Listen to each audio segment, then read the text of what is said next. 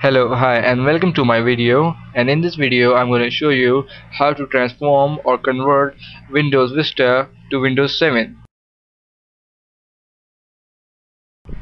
So before starting to make Windows Vista looks like in Windows 7, so first you need to download my kit, Windows 7 kit.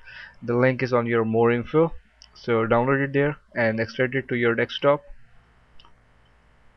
like this. And first of all, you need theme for Windows 7. So here is Windows 7 style. Extract it like this. So here is the theme folder. Now copy these two into your computer. See Windows Resources, Themes, and paste it here. So this is your Windows 7 style. Now you need Windows Media Player 12. So there is in three files. Just extract it. Now this wmploc.dll, copy it to your program files,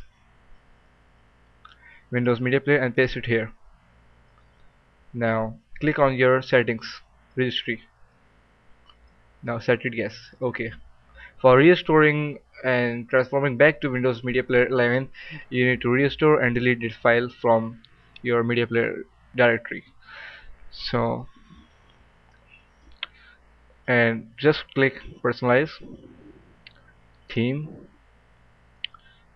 Windows Vista. There are two Windows Vista. The second one, the down one, is Windows 7 actually. Now click OK,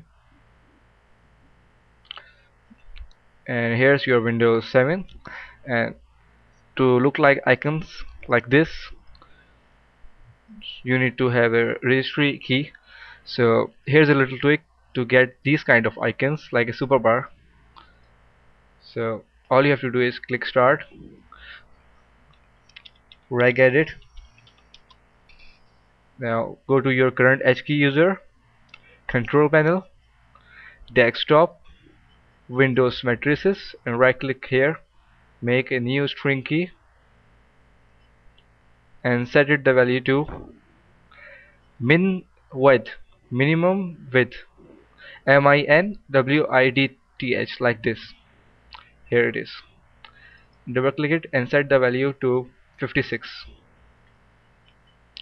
And all you have to do is just restart your PC, and so this way you can make it and you can transform Windows Vista to Windows 7.